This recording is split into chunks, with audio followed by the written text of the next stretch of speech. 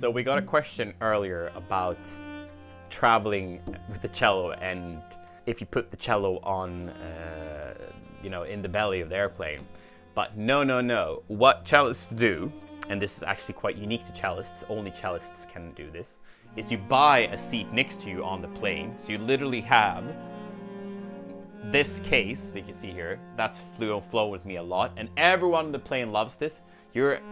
Everyone looks at you, everyone talks about it. It's great, and everyone appreciates the cellist on the plane. So you put your cello down next to you, and the flight attendants always love it. Well, they're like, ooh, because when they see the checklist, they can see cabin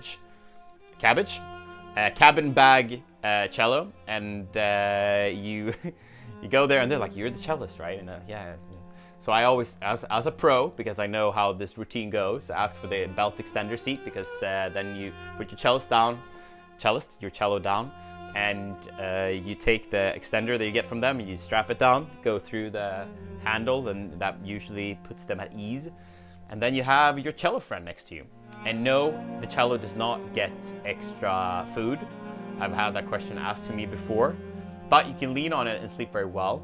And no, you don't pay the full price of the ticket, because this is not a human, right? And taxes, it's not taxable when it's an object. Well, it's taxable on certain things, but you can get some taxes back. So you usually just pay for the seat for the cello. And depending on what flight company you go with, it's different how you order a seat. The best ones I've experienced is with SAS, Scandinavian Airlines. You actually just call them, and they have a protocol how to set this up. And they know it's a cello, they know you pay exactly what you need to pay. But the majority of other companies, well, British Airways are pretty good as well. They have some sort of protocol when you call in. But the rest of the cheaper flights, you basically have to just book a flight. Either when you book the second ticket, you just tell them CBB, cabin baggage, cello, or Mr. I actually call it Mr. Cello once. And when you know, it becomes obvious when you show up, obviously, for them, but then you have to contact them after the flight and claim the taxes back. So that's something, by the way, a hot tip for cellists out there. You can get the taxes back from the cello if you paid a full ticket for air flight. So yeah, I hope that explains it. It's a pretty fun subject. Maybe I could throw in some random photos of me with me and my cello. Younger Schrello.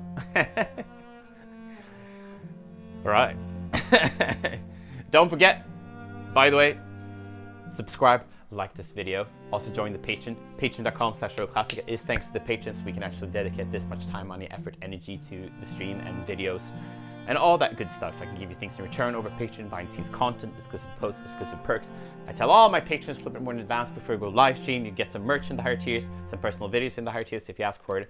And your name can be on stream, of course, in the higher tiers as well. So come join us, but please consider maybe a likey, a little like, little one, and then a sub as well, and a follow on all social medias. All social media.